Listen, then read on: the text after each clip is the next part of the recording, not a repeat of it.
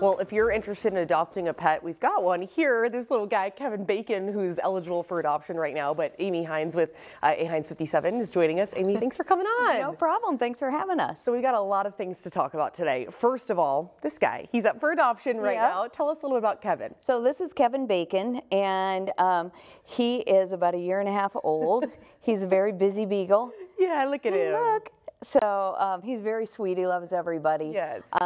We're trying him out. He does have a friend that he's very attached to. Okay. Kira. Yes. And we're trying to see if they truly are bonded or if they can be apart. So today is his first time out without her. Oh, he's doing great. Look at him. He's joining us here in the studio. He's behaving himself. And speaking of adoption, you guys have a lot of events coming up. We have all kinds of events. Yes, let's talk about that. So tomorrow we're going to be at Ramsey Subaru for the Subaru Loves Pets event. So we'll have all kinds of dogs and puppies there. Okay. And that's 11 to 2, I think. You can find all the details on our page. But also then at night, and there's still room, we have 2 trolleys going on a pub crawl. Ooh, and that'll be fun. Yeah. Through Des Moines? Yeah. Okay. So it's going to be a lot of fun. Yeah. And there's drink specials along the way at the bars that we're going to. So, okay. And is that raising money, or what's that event for? It's raising money, and the money will go to the addition we're trying to build on our puppy patrol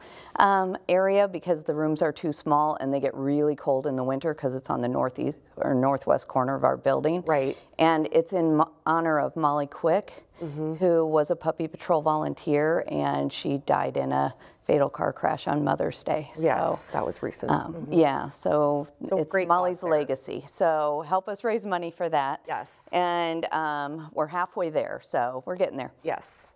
But then Sunday we have Pedalpalooza at Mickey's Irish Pub, and it's a bike ride. It's a little less than a mile. So that starts at 10 a.m. and over in Waukee.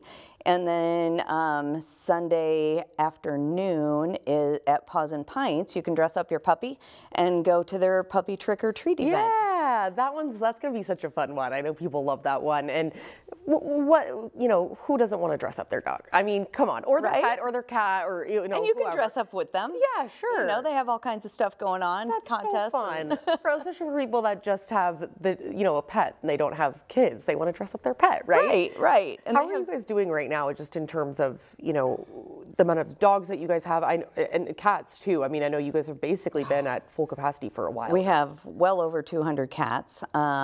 And just from our area, we're not taking them from outside our area. We have about 186 dogs right now, dogs and puppies. Wow. So, and we're not taking any out-of-state dogs like we used to, which makes me worry about those shelters that we're not helping anymore. It's just crazy. Yeah, the need is so high right now, and AHeinz is a great place if you're looking to adopt. It can be a dog, it can be a cat. There are just so many loving dogs like Kevin here that are looking for loving homes. So, Amy, thank you. And lots of events this weekend too, so check out the AHeinz57 page for more details on that. Thanks so much.